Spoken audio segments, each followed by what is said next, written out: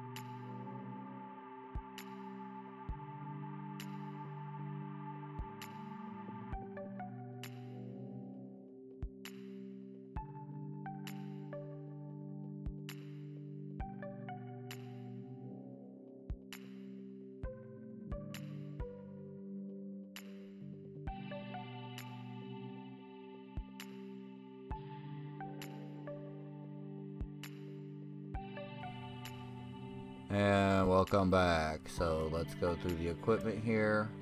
With Surtur, we have on an Odysseus shield, wash set, Yggdrasil blade, and an Asgard sword, and same general accessories.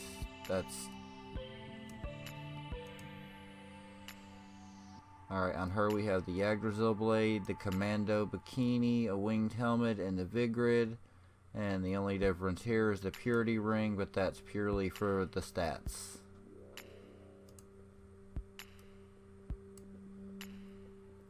On Balder, we have his costume, glacial cloak, oceanic rod, and an ice mirror, as well as the night ring, and just some general boosting equipment. On Art, I have a snowflake dress. The only difference here is the lotus flower, and that's just because it'll make her skill go proc about 10% faster. It gives a 10% boost to your skill. And some basic accessories there. And on Chun-Li, I have a wash set, a Levia bow, the bulldozer, and an unbreakable bow, as well as the night flame ring, guard dog ring, and the bangle of strength and defense. So that about wraps up this video about the KFC Connect battle, and I will see you next time. Please leave a like and subscribe, and have a good day.